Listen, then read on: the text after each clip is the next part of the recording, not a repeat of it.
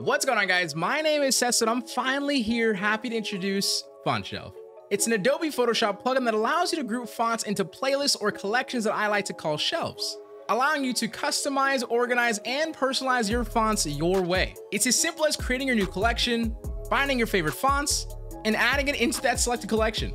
I, of course, made sure you still got like hover to preview, change of color, you can change the size, so you don't have to like go in and out of like the characters table too much. And I'm just really excited about it. I've been using it for like the past 4 months, and I love it. With that, I hope you come to actually enjoying it, because I think it's just one of those things that was a no-brainer, and I felt the need to just do it myself. And I'm just excited that I get to finally share with you guys. So don't forget, fontshelf.com. See you there.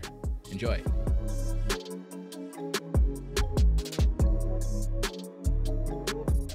So do you like it? Obviously, I couldn't just kind of go without also kind of just let's go through the app with me. Why not? Okay. So basically, if you guys were to first load in the application, you're going to be asked to, of course, activate a key. That's also in your download stuff. You can put that key in there and you're good to go. I don't know if I said when or if, but if I said when, I meant if you buy it, but I think you should buy it. But I don't know which one I said, but like in my, I love you. But regardless, right, when you first open it up, your collections will be on the left-hand side and your fonts will be added into your shelf on the right-hand side. So just to quickly walk you guys through, to create a new collection, you press this little plus button here. Let's just call this YouTube. Press OK, and then in this new YouTube collection, if I click on the drop down just like so, this is where all my fonts are, and I can kind of hover and preview and see which one I kind of want.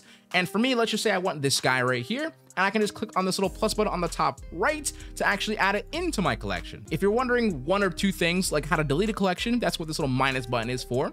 If I just click on YouTube, click this little minus button, it asks you to confirm if you want to delete it or not. So you're not going to delete it on accident, I would say. So I'm going to press cancel, right? And delete a font, you must make sure you select the font and then delete it, and it will not ask you to cancel or to confirm, because if it's okay, you can re-put it in, right? But of course, besides that, you of course have your color, where if you want to change the color scheme or whatever of the actual logo, or the font or typeface layer itself, or the sizes right here as well. Now, I do want to add, because you're probably also wondering, can you save your collections? And the answer is absolutely. It's just in a different spot. So under playlists, or plugins, excuse me, under Fontshelf is where you'll see a little bit of a menu to actually toggle preview from list to pagination. I'll talk about that in a second, but also save groups and load groups from. So I already saved my groups, but I can just press load groups from. So I personally saved it on my downloads folder. Now it'll personally actually automatically create a Fontshelf typeface folder list. So if I just click on this, I press select the folder, just like so. After I saved it, it'll actually load all of my collections from previous,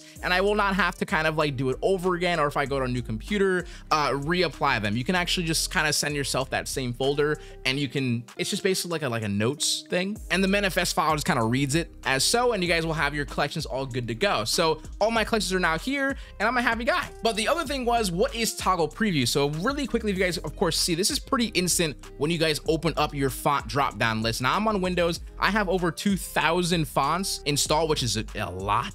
So it is hard for Photoshop at its current state to load these. And trust me when I tell you, I tried a lot of different things. If you're a coder, I promise you I tried so much. But our solution was basically going into pages. Now there is a list view mode. Now if you're on a Mac, for the record, you're gonna have a great time. There's zero lag, basically, maybe a second or so to open up the actual drop down. And if you also don't have more than 500 fonts, you're not even gonna really notice anything. But just in case you're a font connoisseur like myself, when you guys go to plugins and you guys go to Fontshelf and toggle preview, you'll of course reload the app really quickly. You won't lose your collection or anything like that, but it'll reload your app really quickly, and you'll see it goes from pagination when I click into list mode, and it does take a little bit of a time. So of course, like I said, I have 2,000 fonts, so fair warning. But I made sure that there was a solution just in case it was too noisy, because realistically, you're not going to ever really want to click the drop down. The whole point is to create your font shelves or your collections and actually have your fonts on a shelf, and then just kind of go through this as your way of navigating what you want. I mean, realistically, that's Fontshelf in a nutshell.